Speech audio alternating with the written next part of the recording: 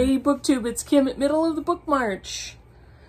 This is my Bookish week for July 17th. On the 19th, on Monday, I'm going to have a 14-year-old.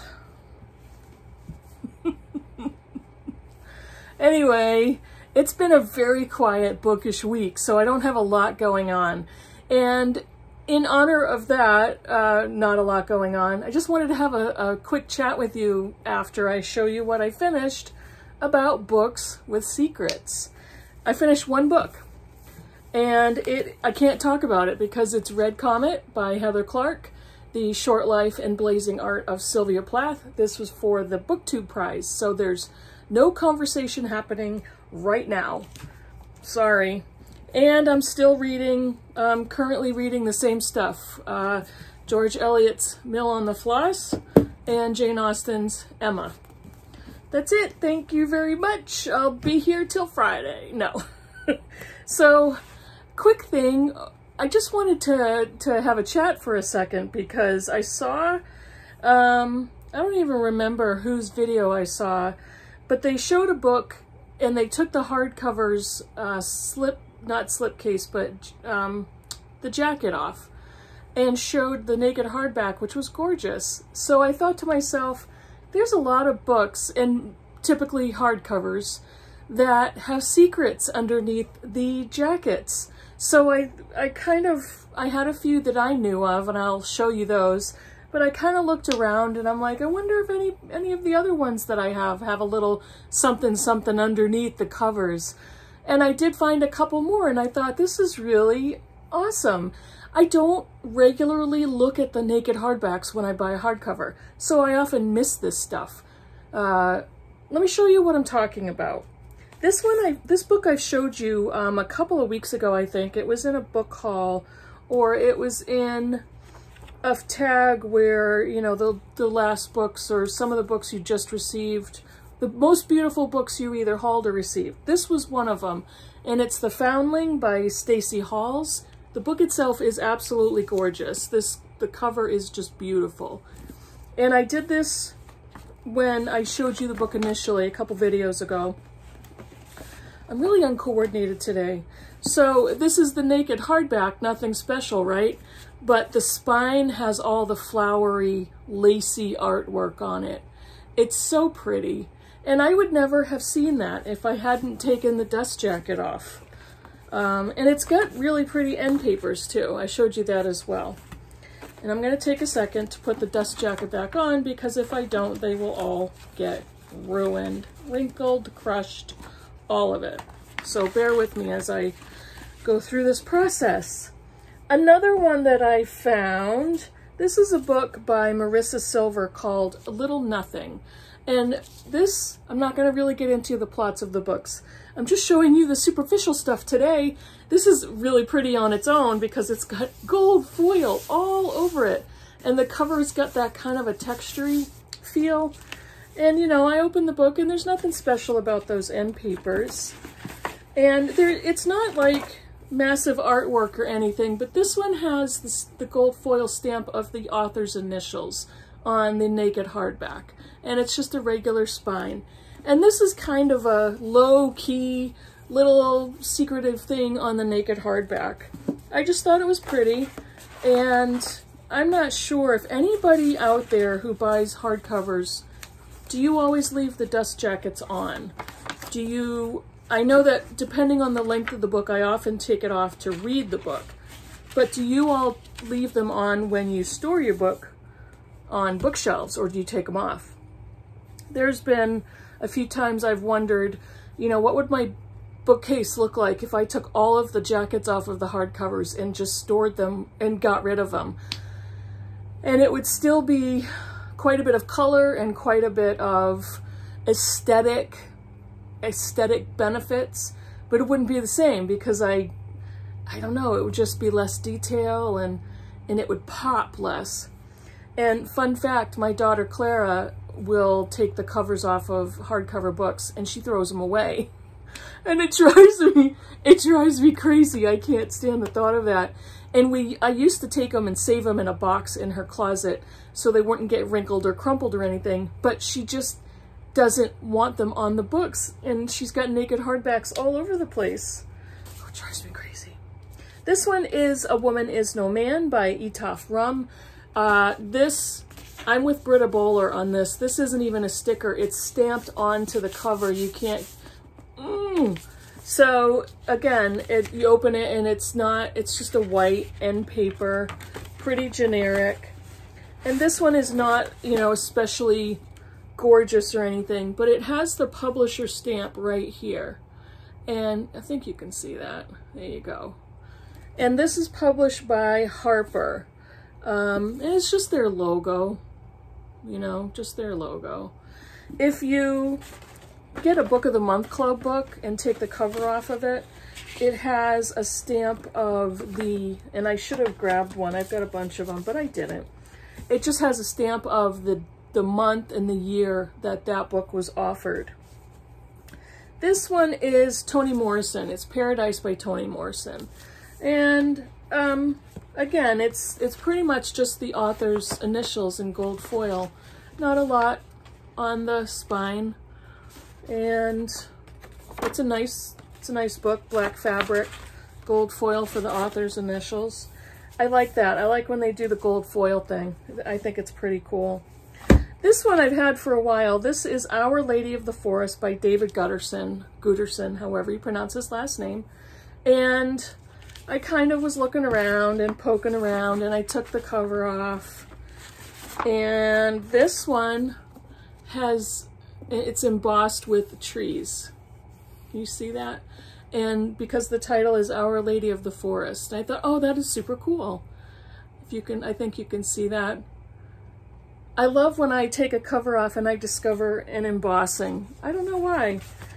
And this is just stuff that is kind of cool, fun stuff when you buy a book. I'm gonna get more into the habit of looking under the covers, so to speak. And it's not gonna sway me whether to buy a book or not. Ultimately, it needs to be what the book is about, the content. But pretty books will always grab my attention until I read the plot and the summary and try to find out, oh, okay, that sounds interesting and it's pretty. Bonus. This one I've talked about at length. This is Greenwood by Michael Christie. And there's not a lot going on with the naked hardback. The cover itself is gorgeous because of this copper colored foil. The ends, this isn't a secret because you can see this. This is the ends of the papers. Illustration. It's a book about trees. And I showed you this before as well. This is the table of contents, the cross-section of a tree with the years. The secret that this book has, and I hope this isn't a spoiler for anybody, but way in the back of the book, it's got this. And if and when you read the book, you'll understand what that means. That's all I'm gonna say. Now, some of the next ones, I have 4 more to show you. These are kind of the prettiest ones and the most unassuming. These little Macmillan Collector's editions are just gorgeous in themselves. You know, I've had so many people comment on these in the background of my videos when I sit in my dining room, because I have several stacks of these little collectibles. The art on the outside is always beautiful. This Tiffany blue cover, the gold foil. This is The Awakening by Kate Chopin. And, you know, the ends are gold. But when you take end papers, when you take the cover off, this is just so pretty. It's that blue color, but it's embossed with this floral leafy pattern. It's so pretty. That's what's underneath the cover. And again, I go back and forth. If I took all the covers off, I would definitely regret it, because I know there would come a point where I would want the covers back on. But they're also protective. And even if a cover is not that attractive, if it's got pretty secrets underneath, it protects the pretty book.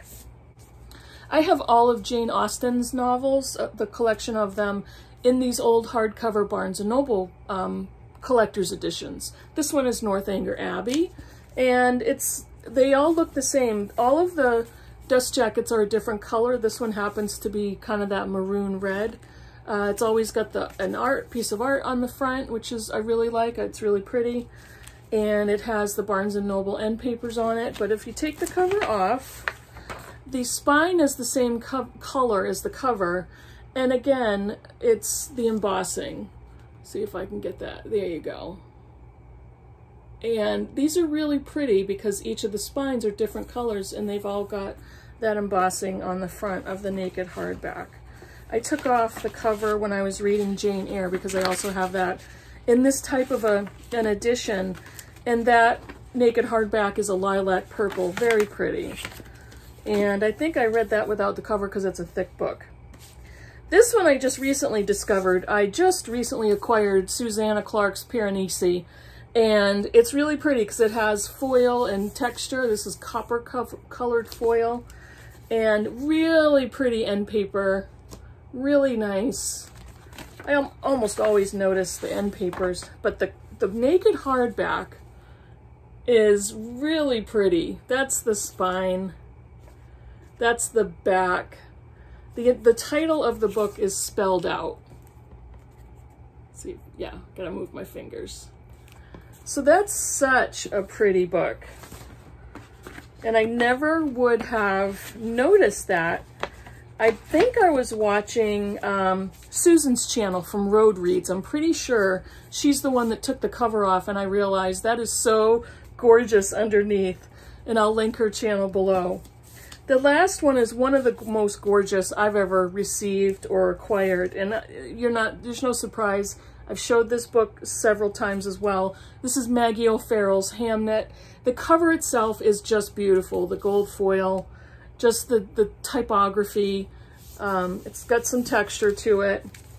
Really pretty end papers. But the magnificence of this book is the naked hardback. You put gold foil on it, I'm in. I'm in for life. Gold foil on the spine for the title. But it's just so pretty.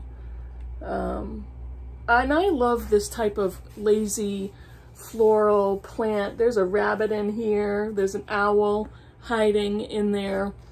And there's a lot of, let me see if there's any more little animals. I found a rabbit and an owl. That might be it. The rest of it is floral, leafy, lacy design. So that's the prettiest that I have. And that's it for me. It's a short one this week because, like I said, I finished one book for the BookTube prize. Can't talk about it. I'm currently reading 2 books. And I just thought I'd do a little chit chat with something fun that I realized and that I thought about. Let me know if you pay attention to those superficial aspects of hardcovers especially. And paperbacks not very often have those little surprises. I love when I pick up a paperback and it has French flaps and deckled edges. I'm probably rambling and being so repetitive because if you've watched my channel, you all know that I'm a sucker for foil. So that's it for me. Let me know what you think. Let me know if the aesthetics, the big buzzword of a book, is fun for you or pleases you in some way. Let me know if you've read any of these books. I've read half of the ones that I showed you. And that's about it for me today. I hope you have a great weekend, and I'll see you in the next video. Bye, everybody.